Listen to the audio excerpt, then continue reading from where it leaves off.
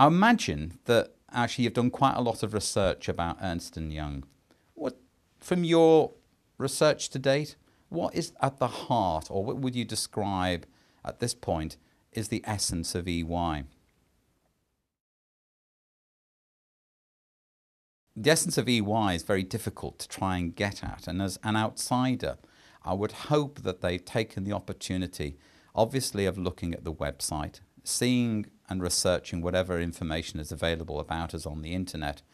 But if they're really keen, having spoken to other individuals within EY, I think they will then have a picture of an organisation that actually is really quite a complex beast. It's a global entity. It's moving towards being a global organisation. But importantly, it's actually very strongly people-focused.